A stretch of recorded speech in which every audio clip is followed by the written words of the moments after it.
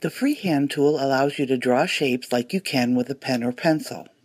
The toolbar contains a number of settings for this tool. Expand the Freehand Options menu in the toolbar.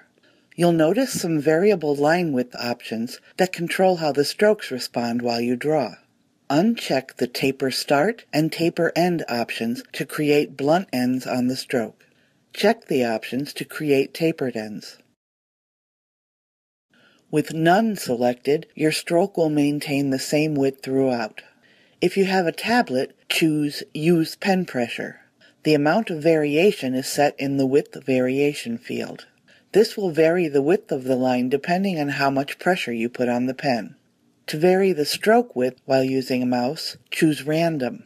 You'll notice that the line will get thicker and thinner as you draw. Click your mouse to begin drawing with the other options set to their default.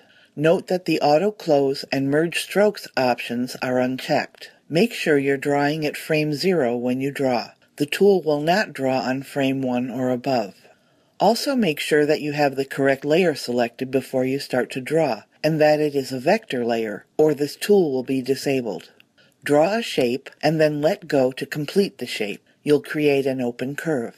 Note that you won't be able to fill open shapes. Check the Auto Close option and draw another shape. When you release the mouse, the end of the stroke will automatically connect to the beginning. Auto Close is handy because you don't have to move your mouse exactly over the beginning of a curve to close it. Uncheck the Auto Weld option in the toolbar if you don't want your strokes to automatically weld to other strokes that they cross. Note that this will disable the Trim Start and Trim End options.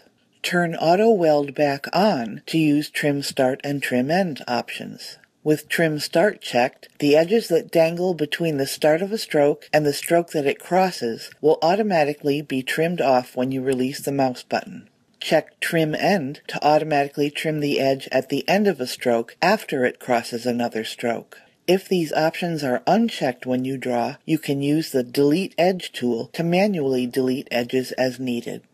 Auto Fill and Auto Stroke work the same way as they do with other tools. You set the fill and stroke colors with the color picker in the style window. If a shape is selected, the new style will be applied to it. The style will also be applied to new shapes that you draw. If you turn Auto Fill off, the tool won't create a fill. If you turn Auto Stroke off, the tool won't create a stroke. You can also add onto shapes with the Freehand tool. Turn Auto Close off. You'll see a little red dot when you move the cursor over a curve. That shows where the new curve will connect to the existing shape. After you draw the shape, you can use the Transform Points tool to refine it. By default, each stroke that you create is a different shape. Check the Merge Strokes option to automatically combine multiple strokes into a single shape. After you add shapes with the Freehand tool, you can refine them with the Transform Points tool. Choose File, Preview, or press Ctrl-R on a PC or Command-R on a Mac to preview your drawing. Anime Studio will produce the final output or render in a separate window.